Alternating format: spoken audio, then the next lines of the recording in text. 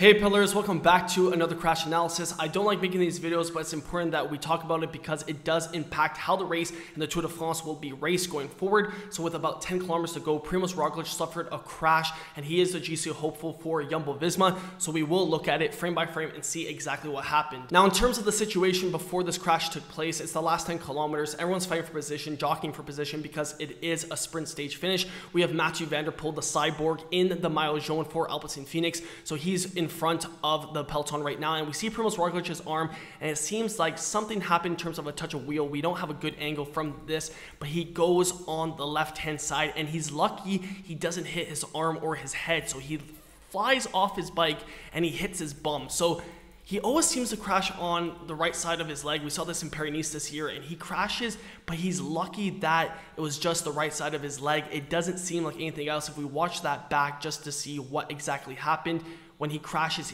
the impact part is his butt and his right thigh. So that's really good because in terms of GC hopeful, I think in terms of Geraint Thomas's crash on stage 3, that's worse than what PRIMOZ ROGLIC suffered, because upper body, in my opinion, would be a little bit rougher than the leg. The thigh is pretty meaty, so in terms of it taking an impact, I think that's gonna feel probably a little bit better. I would like to hear what you guys think. I've crashed, I've broken my collarbone in the past, so in terms of, crashing, I understand what it feels like. A collarbone feels worse than crashing on your side. Last summer, I actually crashed on the side and I was able to continue my ride, whereas when I broke my collarbone, I was not. I had to withdraw from that race. Now, in terms of the situation after the crash, we had Jumbo-Visma teammates doing damage control, and it seems like PRIMOZ ROGLIC ripped both sides, because when we saw him crash, it seems like the brunt of the impact was on his right thigh, but obviously you'd scrape up your left thigh as well. So they had about 5 minutes to the peloton, and they were chasing, they were giving everything they got, because PRIMOZ ROGLIC can't be losing seconds and maybe minutes at this point in the stage. And it's good. I checked the GC standings because there was a lot of drama. I will be doing a full race recap about stage 3, but PRIMOZ ROGLIC for Jumbo-Visma lost 1 minute and 35 seconds. So I don't think his Tour de France is over necessarily, but that's not looking good. Tadej Pogačar is only 40 seconds down on overall GC, and Richard Carapaz is only 31 seconds down.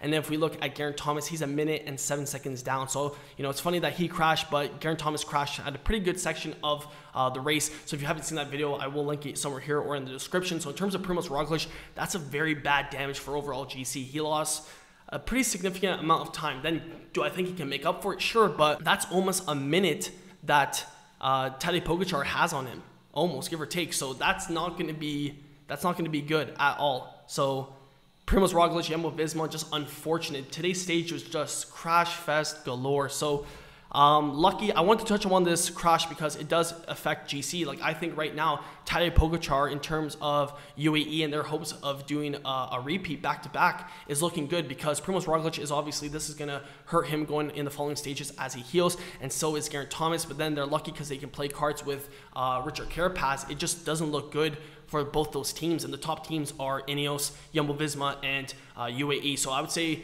the best winners in terms of today would be UAE with Tadej Pogačar. He didn't lose anything significant in terms of time. He lost a little bit, but nothing super crazy, and he's not injured. So just an interesting crash, because when Roglic crashes, it usually seems to always be his thighs.